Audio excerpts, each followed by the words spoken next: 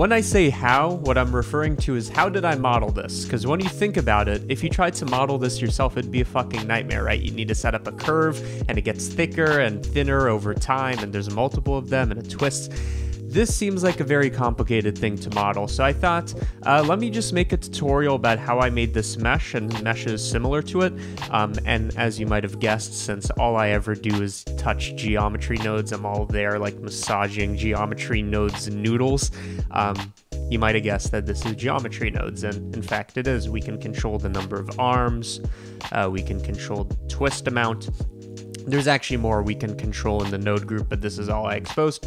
So let's talk about how to make complicated meshes like this so that hopefully you're not in a position where I quiz you and I'm like, do you know how to make this? And you're like, no. So let's get you up to speed. So take the cube, delete the cube, add a new one. That's the first step. We don't want the default cube. The rest of this is just going to be geometry nodes, and we're not even going to use the cube. So the question is, how do you make this mesh? Well, that animation I showed you in the beginning kind of gives you the hint, right? We had a couple pillars, and then I kind of twist and connect them. So that's what we're going to do. We're going to make a couple pillars, and we're going to twist and connect them. Namely, I'm going to make a bunch of curves in a circle. That's going to be the first step. So a lot of this might not seem intuitive because it's kind of a complicated thing to model, but just follow along. So I have a mesh circle composed of however many points I want. And what I want is for each of these points, instance on points, to get like a pillar or a curve facing upwards. So that's why I'm instancing on each of these points. I'm going to instance a curve line. Okay. And I'm going to make these a bit taller. Let's have them be 5 units tall. So what we have so far is a setup that procedurally makes the arms of the twisty thing. And really all we have to do at this point is have these curves twist together and then pinch at the top and the bottom, right? So before we do that, if we want this to twist, we need this to have more geometry. So I'm going to take each of these curved lines and make sure there's 10 points as we go upwards here. So there's going to be 10 on each. So there's going to be, let's make this 60 vertices total, or control points. And since we want to edit the mesh, we're going to realize these instances. Because again, if you look at the data coming out of instance on points, it's just 6 instances. We want to make sure that it's all control point data that we can edit. Okay. So step 1 complete. Step 2, the complicated part. How do we twist this? Good question. So we want to reset the position of these points, right? The idea here, again, what are we doing? The idea here is to change the position such that it's morphing to the new twist position. So that's why we have a set position node. I'm just going to have position go to position, so nothing changes. And for the twisting, as you might have guessed, well, you just type the word rotate and you're like, oh, well, one of these nodes should do it. Vector rotate's the one. And what vector rotate's going to allow us to do is change the angle with respect to the z-axis, right? So right now, if I change the angle, you can see just twists, or it doesn't really twist, it just spins things. What I want to do is I want this to spin on the z-axis, which is already set up for us. I want it to spin on the z-axis, but in a twisty way, not in the, they're all moving uniformly. In other words, I want the amount of z spin to change as we go vertically on the z-axis. So what I can do is I can separate this by XYZ, take the z component and connect that to angle. And already we have something that would be pretty difficult to model ourselves. And let's up the count. So this is going to be kind of our resolution here. Let's do 100. So we get a nice smooth kind of, you know those Chinese finger traps where you put your finger on each end? This is how I would make something like that. And maybe I'll make a Chinese finger trap tutorial. I don't know. So we have the twisting. Again, this works because it's going to increase the angle that we're spinning about the z-axis as we move vertically.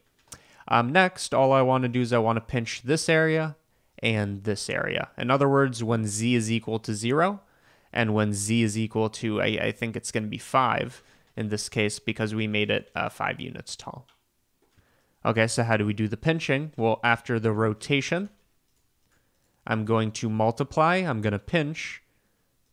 So if we close this on the x and y axis, you can see how this is almost kind of a pinching effect. we want that to be a function of the height, okay?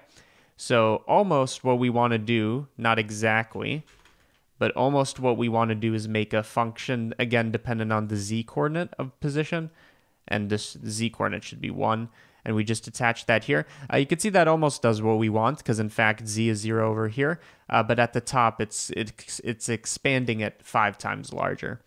So what I want is a gradient that kind of goes vertically, where we have 0 over here. In other words, pinch it, scale it by 0, and then scale it by 0 over here, and then in the middle, keep it at 1 is kind of the gradient we want to make. To do that, let's make the gradients. Right now, z is going from 0 to 5. So let's make it, first of all, go from 0 to 1, so it's nice and easy to work with. 0 to 1. Now this is only expanding by 1 at the top, so it's kind of like this cone.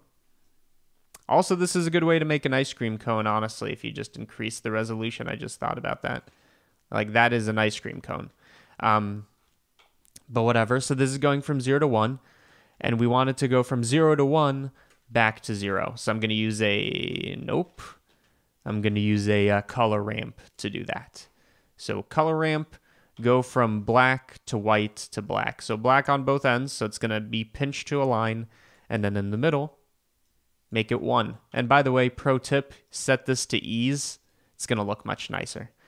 So there you go. You can see that's kind of the essence of it. We've made the shape, and then finally we need these curves to have a thickness.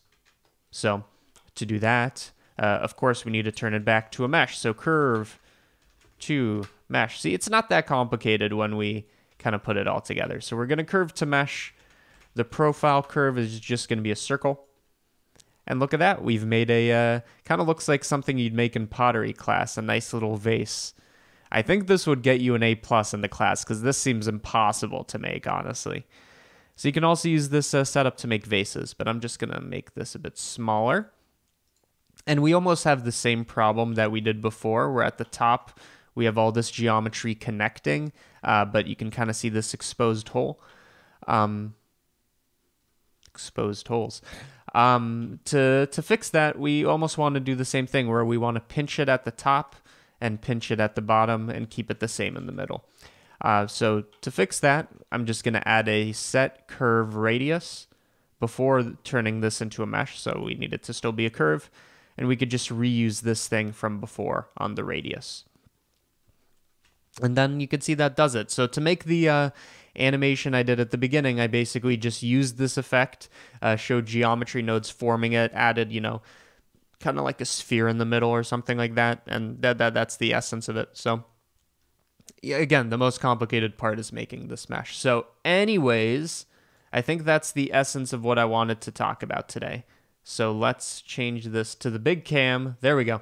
Thank you guys for watching. By the way, new setup. I moved my desk, so you're going to see a different backdrop. Hopefully that's fine with you guys. But thank you for watching this tutorial. As always, I want to thank the patrons that fund this channel and the CG Matter channel. And let me tell you about why you should also join this patronage hood of nearly 800 people, link in the description.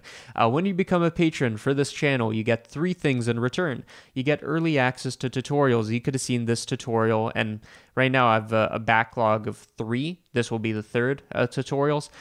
You could watch them early before other people when you become a patron. Second of all, you get the blend files, so you don't have to make this yourself. I'll put up the blend file for the animation that I did at the beginning with the thing forming and the crystal. You could just get the blend file, look around, mess around with that, and at this point there are hundreds of project files and blend files since I've been doing this since 2019.